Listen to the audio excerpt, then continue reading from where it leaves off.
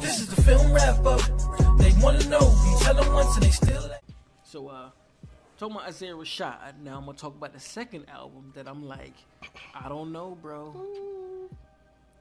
He giving J. Cole the work, bro. Like, I don't like. Matter of fact, I'm gonna say here officially, he topped J. Cole, bro. I'm sorry. He gave J. Cole the work with the best album of the year. But that Nas King's Disease 2. Oh my goodness. This shit here, nigga. Like, I thought the first one was great. But this shit here,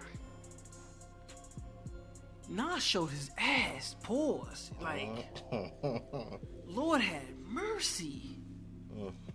From the first record, the pressure, like he rapping, I'm thinking like, okay, the pressure, you know, he rapping.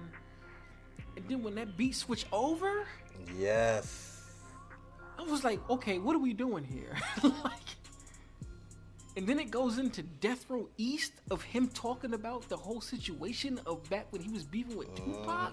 Yes, and how they ended it off too with the concert shit, bro. Sheesh. And then it goes to 40 Side, a trap record that is fucking ridiculous. Hard. And then that goes into EPMD remix. With Eminem showing the fuck out. This nigga rhymed Jada and Nas 32 times.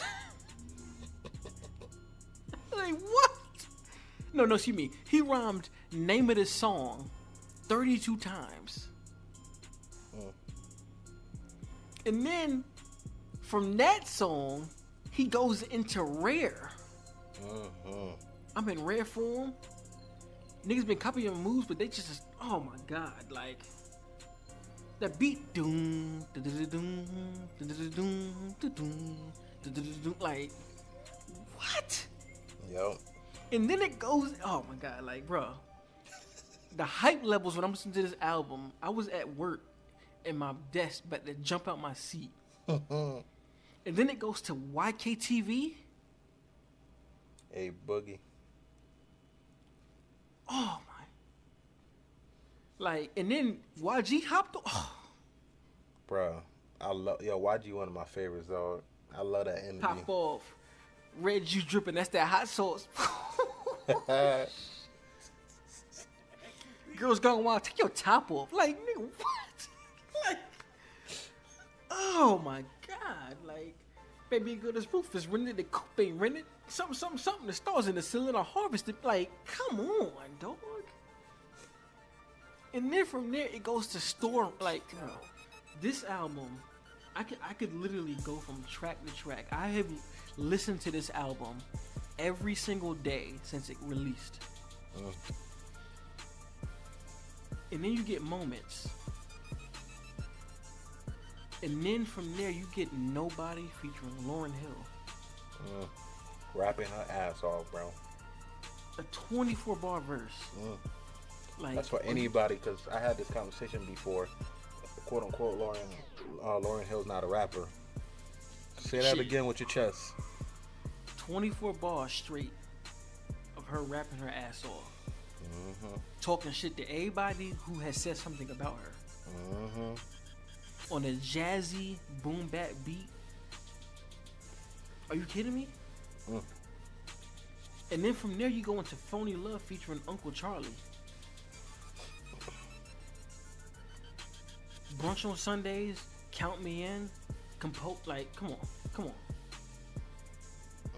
I'm gonna say it now, I don't know how you feel, I'm gonna let you go, but easily, best album of the year for me, like, hands down. Like, I love what Cole did, but this song has no skips on whatsoever.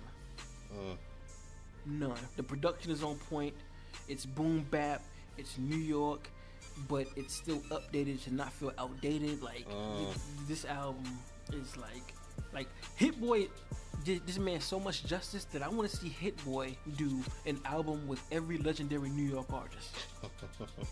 I want to hear a Jadakiss and Hit Boy album. I want to hear a Jay-Z and Hit Boy album. Watch the Throne, bro. I want to hear a Raekwon and Hit Boy album. That's how fire this album is. I thought the first one was dope, but this shit right here is just. Phew. I'm gonna let you go. Sorry, I'm sorry I took the time up. For those who listening, but this album just hit me in a way that I didn't expect to be hit.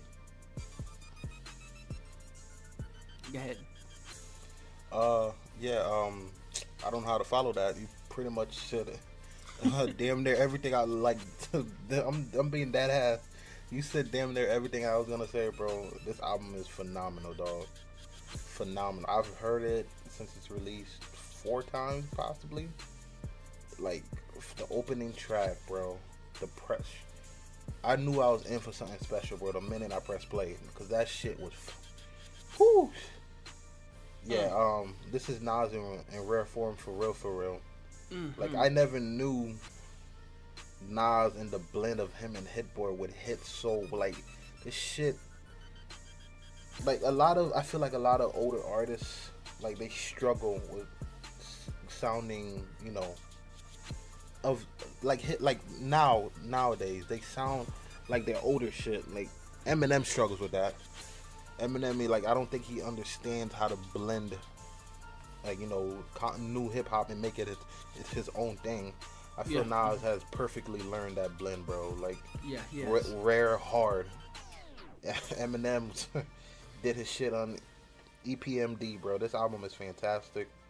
I'm not sure if it's my number one or if it's too cold, because like I've listened. I'm not even gonna talk how many times I listened to the Cold album, but this shit it's up there, and it's fantastic, bro. I don't have any negatives, any negatives whatsoever to say about this shit. This shit way better. King's Disease was dope, but this shit is fucking fantastic, like phenomenal. Yeah. Like he doesn't sound dated. He still sounds like prime. Not this shit is crazy, bro. I wasn't because I was a little surprised this album was coming out, because King's Disease 1 was just released last year, so I wasn't expecting a number 2 so quickly. Yeah, me either. So I was expecting something rushed.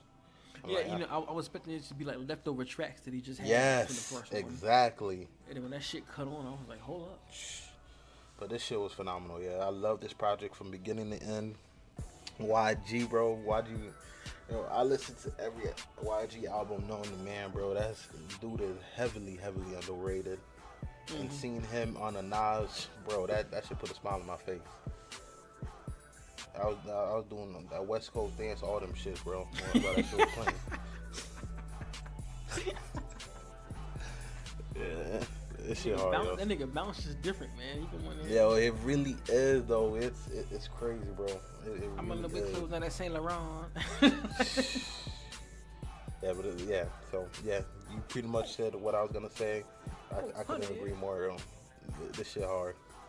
This shit is hard. This is the film wrap up. They wanna know, we tell them once and they still ask us. The people are thirsty for knowledge and we gotta fill that cup. We never chill, ask them. When it come to film raps, bro, we keep it real, that's us. This is the film wrap up. They wanna know, we tell them once and they still ask us. The people are thirsty for knowledge and we gotta fill that.